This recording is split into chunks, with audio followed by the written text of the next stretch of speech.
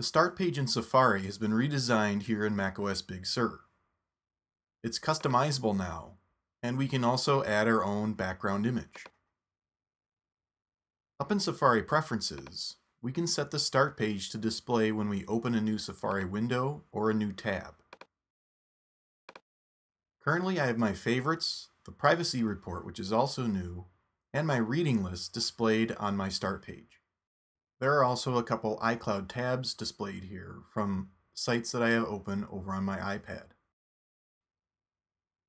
Favorites represent the Favorites folder here in Bookmarks.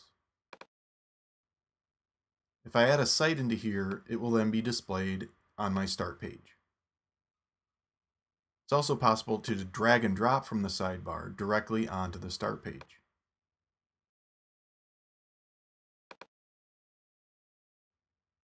Right-click on a favorite, and we can then open it, rename it, edit its web address, or remove it from favorites, all right here from the start page. Next, we have the new privacy report. This will show us how many and what trackers have been blocked and from what websites. Almost every website has some sort of tracker to know how many visitors the site is getting and from where. Or it could be an ad or shopping tracker. What Safari does is prevent those trackers from following you from site to site. If a website has a lot of trackers that turn up on this report, it doesn't mean something nefarious is going on. Here on ESPN.com, there are multiple trackers for Google Analytics and ad services, Facebook, and many others. It's nice to know that Safari does its best to keep these trackers from following you everywhere on the web.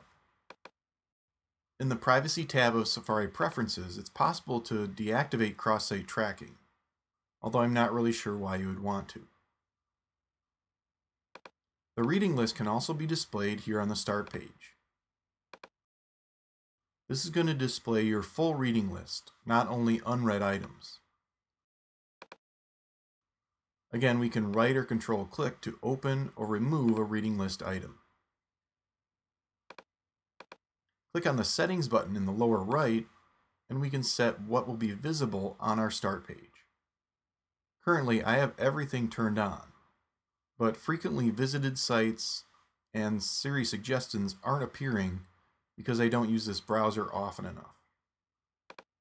Just uncheck a box to remove an item. And at the bottom, notice we can add our own background image to the start page. We're able to choose from one of the presets available here, or click on the Add button to choose your own image from the Finder or from your Photos library. So this new start page is both more useful and customizable than we had in Safari previously.